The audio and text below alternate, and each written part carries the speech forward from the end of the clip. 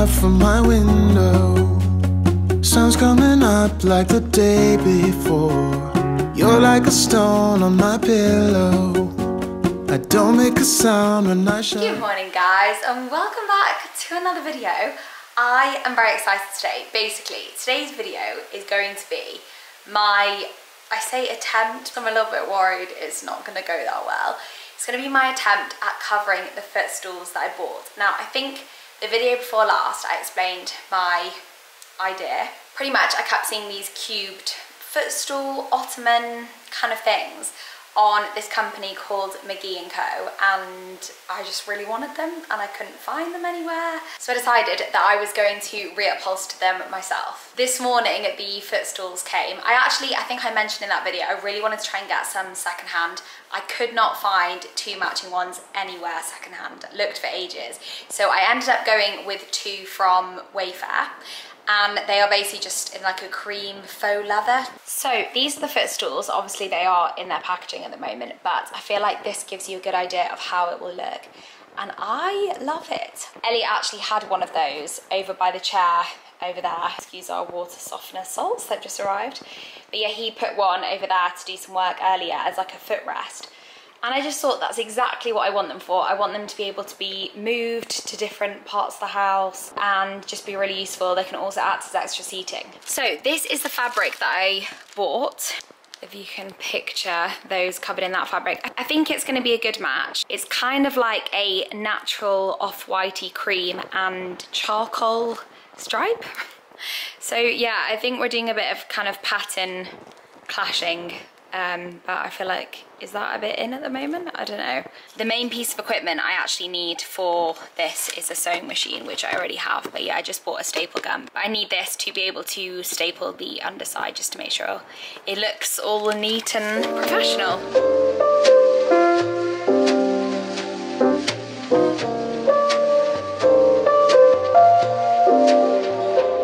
It's the only thing I didn't think through very well, but I'm sure I can think of a way around it, is I didn't get a staple remover. So as you can see, all the fabric is stapled. The feet, interestingly, are stapled, but that might do us a bit of a favour because they're actually a tiny bit too high. Just could do with being like a little bit lower just to match the height of the sofa. It's really not the end of the world, like it still feels really comfortable having your feet up on them. But I think I would just not put the feet back on at the end. So I think it's probably not a bad thing. But yeah, I'm just gonna have to try and remove all of these staples just with a knife pretty much, or a pair of scissors, so we'll see how that goes. So first things first, I need to remove this bottom cover thing with all the staples, take all the staples out, and I've got a staple undoer which came in the box with a staple gun, which I'm very happy about.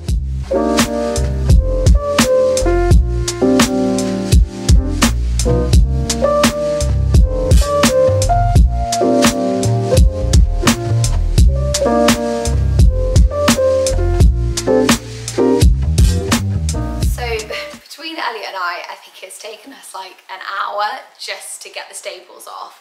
The issue with this ottoman is that we got them quite cheaply, so from this place called Wayfair, and I just don't think they're particularly well made, so the staples are literally all over the place. Some are really easy to get out, some aren't. There are way too many staples, I think, because the fabric is quite cheap as well. But finally done. So I've taken this off, and I'm actually going to save this because I may reuse it. It's not really in the best state, but I may reuse this. And I should now just be able to take off the white cover, and having the white cover off should really help me to get the measurements right for my cover that I'm about to make.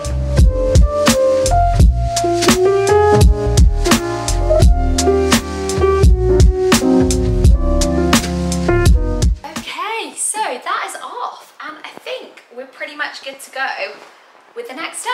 So I'm going to use the stitch marks here as a guide as to the width of each side, and it's a cube. So every size should be the same. What I'm gonna do though, just to make it a bit easier for myself, so instead of making 4 squares for the outer sides, I'm gonna do them as 2 big panels. So I can just do 2 panels and stitch them together on 2 corners. So what I need to do, I need to measure this, times it by 2, and then add on a little bit extra, like they've done here, that can be the seam.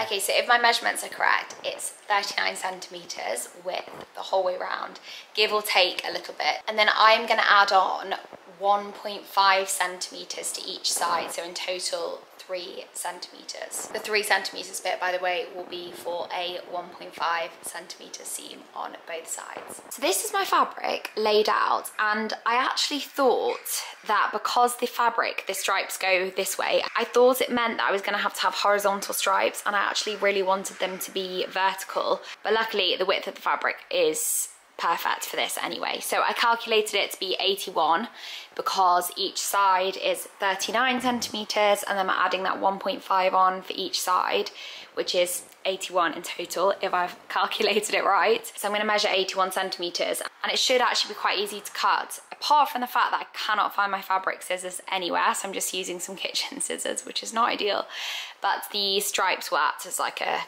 kind of ruler for me, which is great.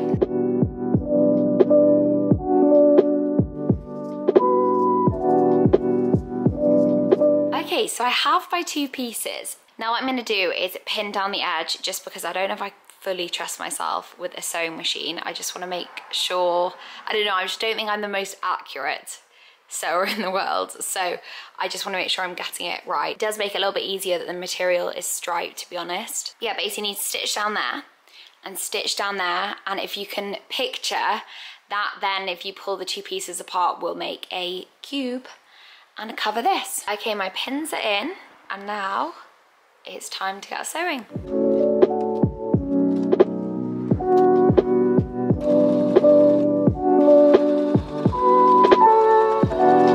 Right, this is kind of the moment of truth, because if this doesn't fit, then I'm gonna have to unpick it all, which would be pretty annoying.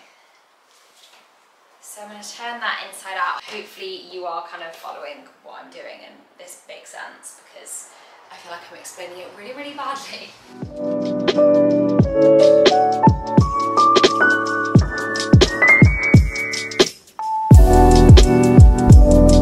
So I've cut out the 2 squares that are going to go on the top, and I now just need to stitch them to these longer pieces. So wish me luck, because I feel like this bit is going to be the trickiest bit, to be honest. I feel like it needs to be done very slow and controlled. So after a very stressful hour, because I didn't cut the top piece to quite the right shape, I think we have pretty much got here. I mean, there are things that I do differently if I did it again, and that would be to be more accurate with measuring.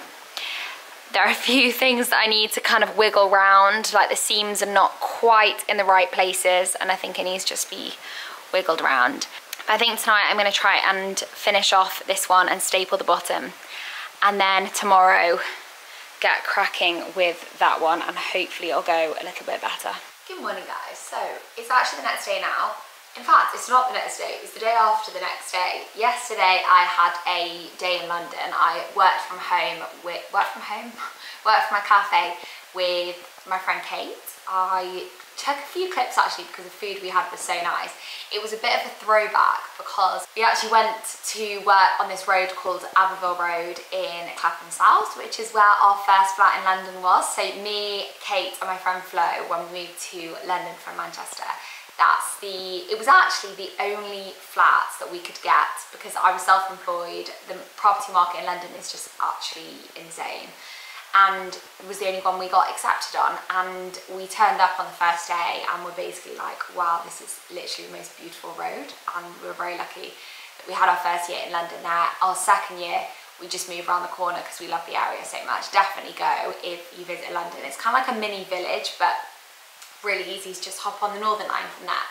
But I used to go and work in this cafe called Newground, which is just so lovely. Like the food's really nice, the aesthetics great, and we were like, let's go and work from there. So that's what we did yesterday. I also went for dinner with a friend in the evening, had a little stroll around Clapham Common, and yeah, now I'm back.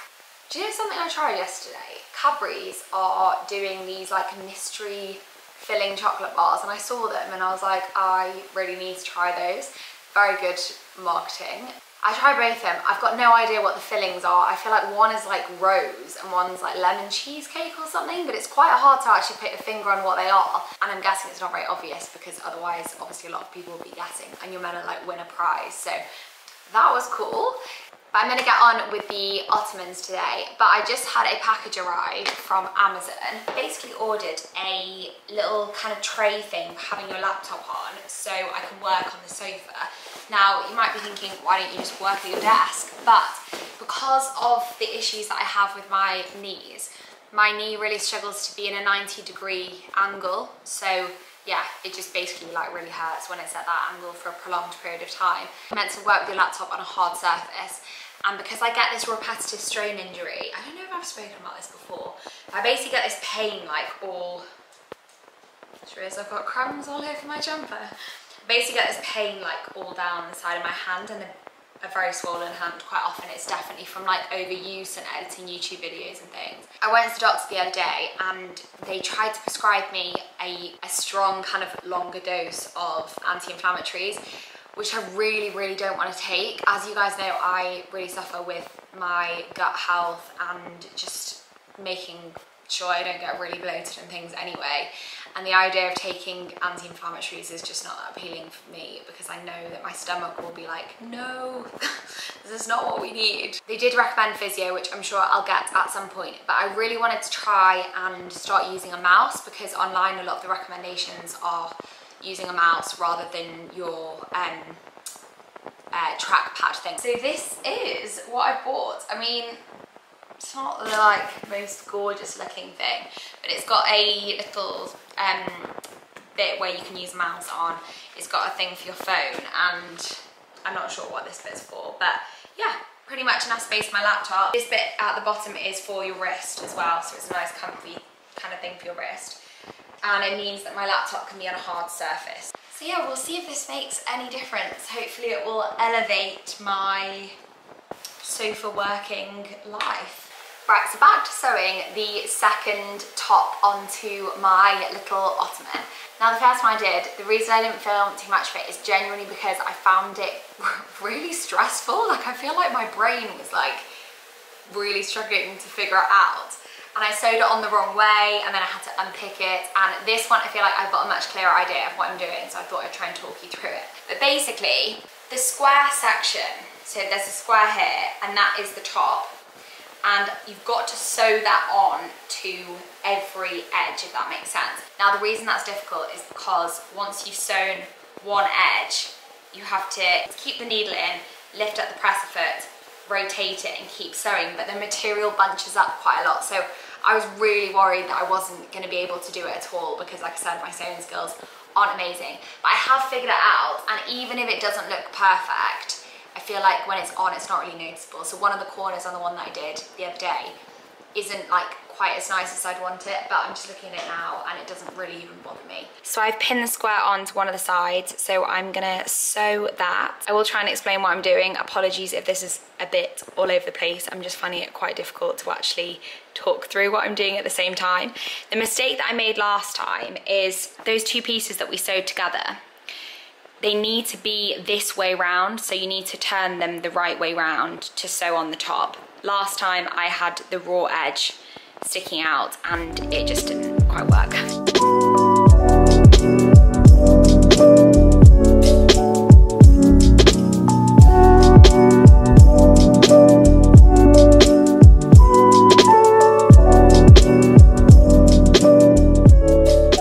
Right, so as you can see, I have sewed a seam up there and then across there as well. I don't know if you can really see what I mean from here, but the corners are the bit that It's really hard. I actually really messed this one up, so I've gone over it a few times. And it looks fine when it's folded out. So that's what it looks like when it's folded out, which is absolutely fine, but it just looks a bit of a mess behind the scenes. But I'm just finding them a little bit tricky, but I'll get going with the next two and then update you. Okay, so all 4 corners are stitched and it's kind of moment of truth now. I'm gonna turn it the other way and we'll see how this looks. Okay, well that one doesn't quite match up. We've got one very dodgy corner, one good one, another good one, and another good one. So this is the one that is looking a bit dodgy. I don't really know what to do about that, if I'm honest. Apart from maybe unpicking it and doing it again, but I don't really know if I want to be doing that. Right, so I redid the corner and I'm really glad I did because it's looking a lot better. The issue was that one side was a bit longer than the other, so the way I resolved it was just bunching up half the fabric, so it was kind of making it smaller as I go. Anyway, it seems to work, so I'm gonna give this a try and put it on the other ottoman.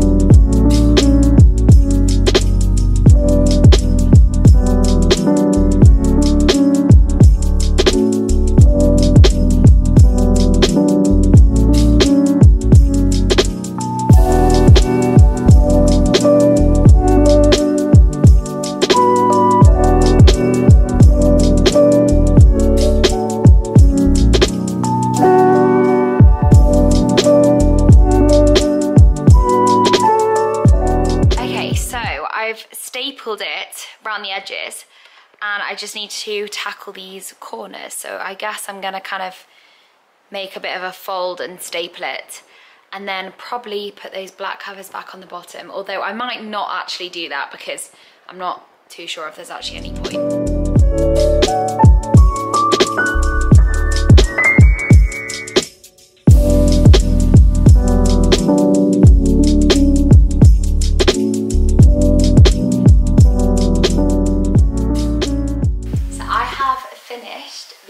Ottoman footstool, whatever you want to call them, things. Very, very happy with them. Elliot really likes them as well. They're good, aren't they? Yeah, very nice. I'm very proud of myself. I feel like I've outdone myself. I didn't realise I was capable of doing something like this. And they look so similar to the picture that I initially got the inspo from, like the product that I got the inspo from as well. So, Elliot and I have had a bit of a weird few hours. Pretty much. It started off... Sorry. Are you okay? Nearly had Elliot falling out the door there. Started off with Elliot, basically, Elliot's not been happy. Are you coming in for this bit? Yeah. Elliot hasn't been happy with the rug situation, have you? So No. Since I moved that rug, which I loved, downstairs, you keep saying basically you're not a huge fan, but like if we need to keep what we can. Elliot just comes to me with his laptop and he's like, I really like a rug like this. And I was like, are you joking? And he's like, no, I really like this kind of thing, it's really nice.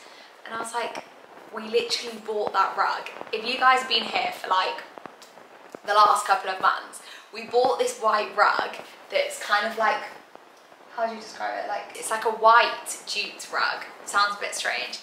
And I was like, the reason we don't have that rug out and we've got it in the garage is because you hated it, didn't you, the first time we put it down? Yeah, I wasn't sure on it. You wouldn't even let us roll it out properly. You were like, I hate it, I hate it. So it's been sat in the garage for ages, interrupting everything in there. And sorry, we were just distracted by a knock on the door. But pretty much, yeah, so we rolled this, well, we didn't even get to roll it out properly. Elliot was like, absolutely not, I hate it. So we had to put it in the garage. And then, yeah, he came up with this amazing idea for this rug. And I was like, we literally bought that rug. So we gave it another try in the space and we really like it, didn't we? I think it's unreal. I wasn't sure for the first few minutes. No, I really like it. I think it looks so good. But yeah, we thought we'd show you what it looks like in the space. Obviously still a few things we want to do, but I think it kind of lightens up the room. Today's been quite a gloomy day. Anyway, it's like pretty much rain the whole day. Yeah, it's terrible. So that section of the house is always a bit darker. But yeah, I feel like on a bright day, well, I don't know, just the light colour brightens up the room a bit, doesn't it? Sure. Right. So this is the room with the new rug. Go on, sit down. What does everyone think? Am I doing a practice? Yeah. Let me just take these shoes off.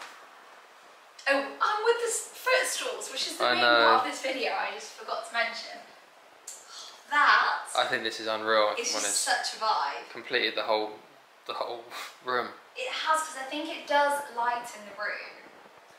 It definitely does. I wasn't convinced first because I actually really liked having the striped stools and the rug. But I feel like, and the rug being like a pattern, but up close there's actually quite a lot of texture to the rug.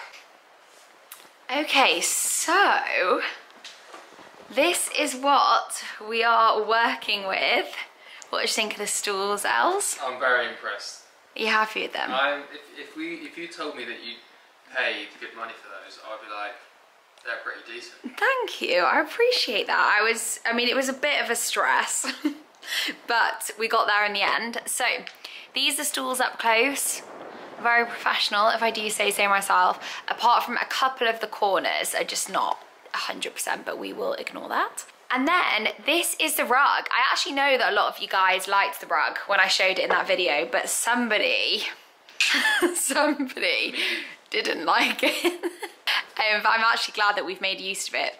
I find it funny that I literally found this rug on the internet just earlier today, going, we need to buy that rug, and we'd already bought it. I thought he was joking. I was like, surely this is a joke. Because also for me, it was actually one of the best situations ever. Because imagine going online, wanting to buy something, and then already having it. Yeah. So it's like Imagine that. Instant delivery. Amazing.